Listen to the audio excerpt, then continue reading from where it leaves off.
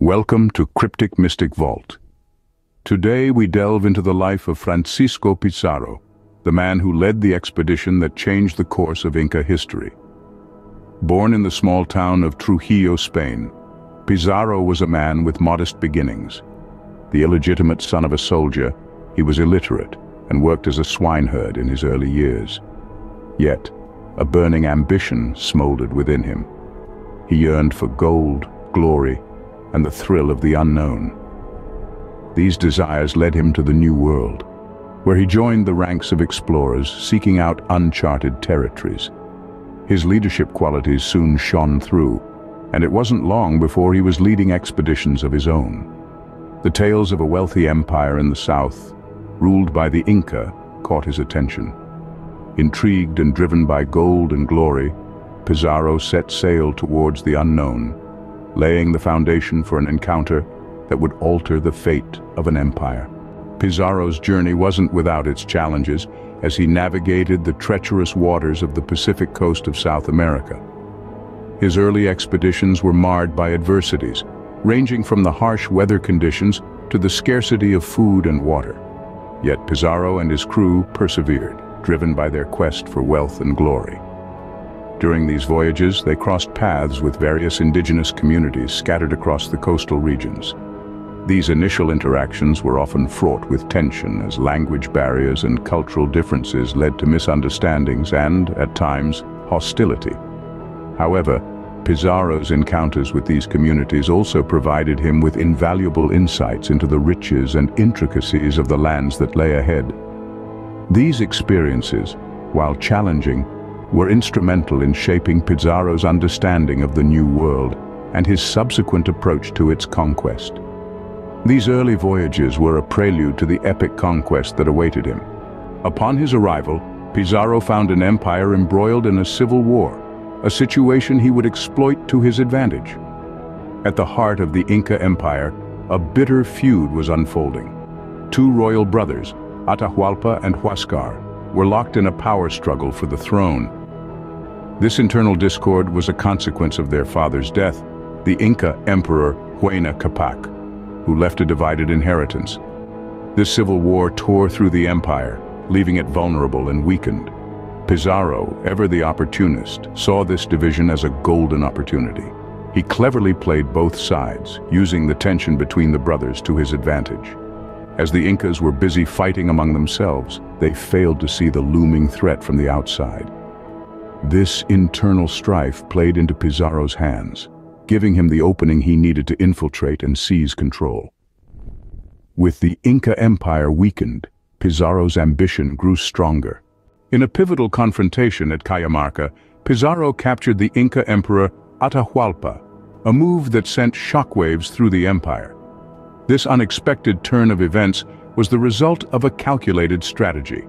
Pizarro, with a force significantly outnumbered by Atahualpa's army, invited the emperor to a supposedly peaceful meeting. However, it was a trap. The Spanish concealed themselves, armed to the teeth, and when Atahualpa arrived with his unarmed entourage, the ambush was sprung. The capture of Atahualpa was a victory for Pizarro, but it was also a devastating blow to the Inca Empire.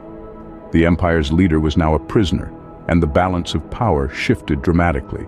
The Spanish held the cards, leveraging their captive emperor to control the empire.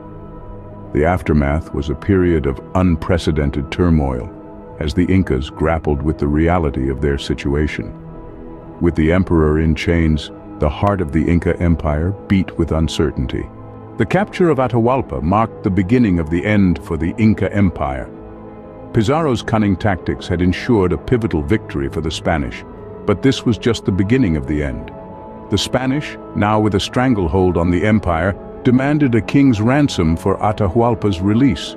A room filled to the brim with gold and twice over with silver was the price for freedom. However, even after the payment, Atahualpa was not released. Instead, he was executed, a move that sent shockwaves throughout the empire. With the emperor gone, the Spanish advanced unopposed towards Cusco, the heart of the Inca Empire. As they marched through the highlands, they encountered little resistance. The Spanish, armed with advanced weaponry, and driven by their insatiable lust for gold, were a force to be reckoned with. Cusco, the once glittering capital, fell to the Spanish onslaught. The beautiful city was plundered, its treasures finding their way to the coffers of the Spanish Empire. The fall of Cusco marked the end of the Inca Empire, a civilization that had thrived for centuries, known for its advanced architecture, intricate road networks, and efficient administrative system. The once mighty Inca Empire had fallen, paving the way for a new era of Spanish rule. Pizarro's conquest left an indelible mark on the region, one that continues to resonate to this day. As the last of the Inca rulers fell, so did the sun on a civilization that had flourished in the harsh Andean landscape for centuries. Yet the Inca Empire did not vanish entirely. In its place, the Spanish founded new cities, introduced new crops and animals, and established a system of forced labor that would forever alter the landscape of South America. But the legacy of Pizarro's conquest is not just a tale of destruction and loss. It's also a story of resilience and adaptation. Despite the overwhelming odds, the Inca people persisted. They held on to their traditions, their language, and their knowledge, which continue to enrich Peruvian culture today. The enduring legacy of the Inca Empire is also etched into the very soil of Peru. The remnants of their magnificent cities, their intricate road networks, and their sophisticated agricultural terraces stand as a testament to their ingenuity and their intimate understanding of their environment.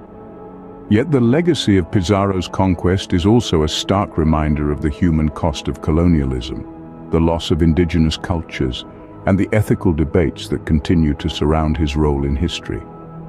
As we reflect on Pizarro's conquest, we are reminded of the complexities of history, the resilience of cultures, and the enduring legacy of the Inca Empire.